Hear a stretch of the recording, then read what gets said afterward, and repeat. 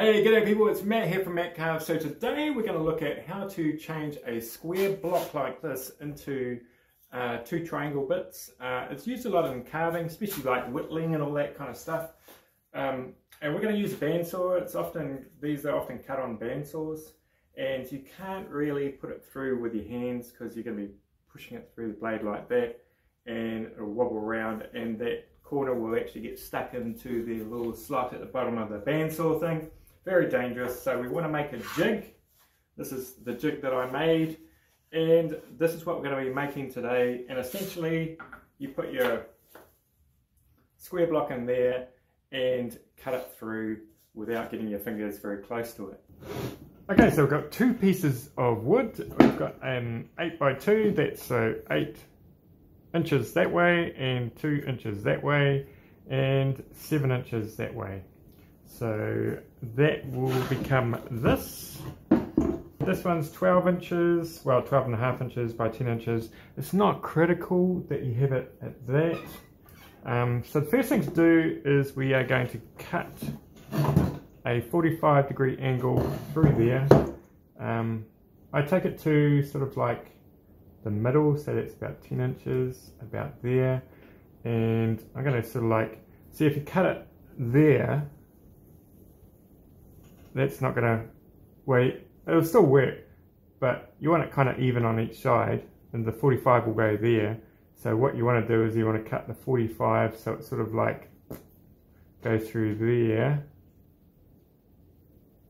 like that. So I've got this table saw here, so we are going to move the table so it goes like that to a 45 degree. Always take the arm up when you do that so nothing gets hit.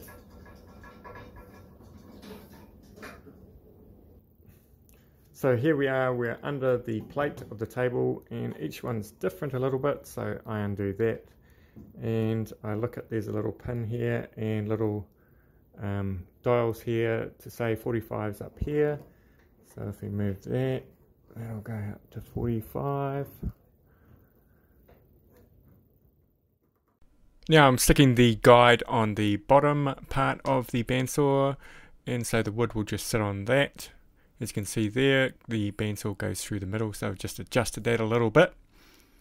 And I'm trying to figure out here how I'm going to push this through safely, and you can see my hand up the top. I'm not too keen on that, so I'll probably use a push stick for that and hold the bottom down by the guide. So you can see the push stick there. So you always want to kind of try and plan out how you're actually going to push wood through things before you actually do it, especially when you're new to things. And here I am, I'm pushing it through just at a constant speed. I'm not putting too much pressure on the blade. And when we come up to the end, I want to go a little bit slower, and I'm just going to leave it there. I'll take that push stick away and turn off the machine, and the machine will take a few seconds to turn off, so you don't want to grab it as soon as you've turned off the machine. And I'm just taking the edge off each block, and so we've got that little tapered bit right there. Our piece of wood, and essentially what we're going to do is we're going to flip that over and make a square on there. But first things first, what the next step is to just cut that bit there that goes across the back of it and holds it. It gives it more stability overall. So essentially what I will do is I will just do that, because that's the width.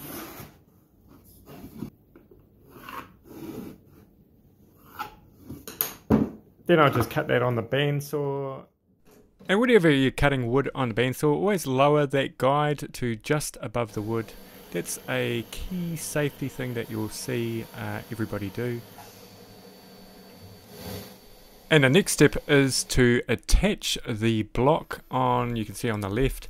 And I'm just putting some guide holes in there where the drills are going to go, the screws are going to go into. So putting the pilot holes in, and then I will do a taper on the bottom, because that will be the bottom of the jig, so that will be on the table, so you can't have any of the screws sort of like protruding from that. So that's where that one goes, and it's not critical that it's exactly square or anything like that. What's critical is the next one. When we put the other side on, we're going to line that up with a block. So I'm just putting the clamp on so it doesn't move when I am drilling and putting the pilot holes into the block and putting the screws in. Okay, so now we're going to cut a sort of like a gap where the bandsaw will go to cut the block. And so I've just penciled it in. It doesn't need to be accurate, it just needs to be sort of, I don't know, about 5mm wide or a centimetre, it doesn't really matter. So always be aware when you're sort of like cutting with a bandsaw. Going backwards like this isn't a good idea if you're a beginner, because it can catch and pull the blade out. So you're probably best off, if you're starting off, is to turn the bandsaw off and then pull it out, and that'll work better. So I'm going in, and you can see I'm going back into the other line, and I'm just sort of going back to get rid of that triangle there. So I go back and forwards, and so we've got sort of like a clean kind of hole there. So the idea here is I've drilled some pilot holes in there, so I will be able to attach that other block, and I've got a square block there.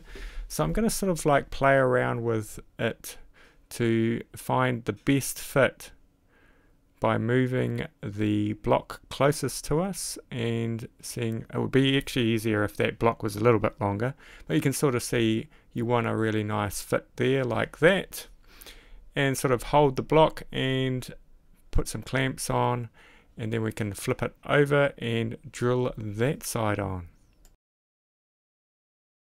Okay, so now I'm going to put on that rectangle board onto the back of that, and I'm just going to use a few screws there. There's no sort of like need on clamping it or anything like that. It's really just to offer a kind of a stop for the block that you put in there like that, and also gives the whole thing a little bit of rigidity as well. Okay, so a word of caution is don't have a block that's too long and hangs over the edge, because the blade will pull it down like that. And so you always want your block sort of on the back part, so that's where it will stop. And I put 2 little push sticks sort of holding the work, and I just cut it by eye. I just go along that top corner there, and I'll follow that top corner all the way to the end, and slow down right at the end as well. You don't want to go through that back board that we've put on right there. So I'll go slowly right about now. I'll just slow down, and then I will turn off the machine and definitely wait till it's stopped, and then I will just pull it out, and then you have your 2 corner bits safely bandsawed, ready to carve.